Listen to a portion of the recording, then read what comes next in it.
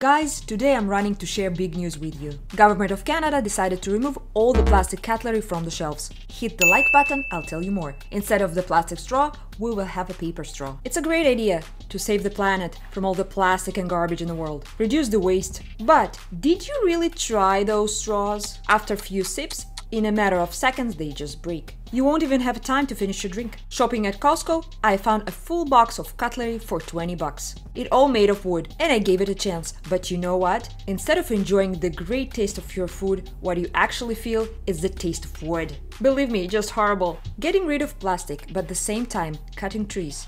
Do you think this is how we're going to save the planet? What do you think? Share below.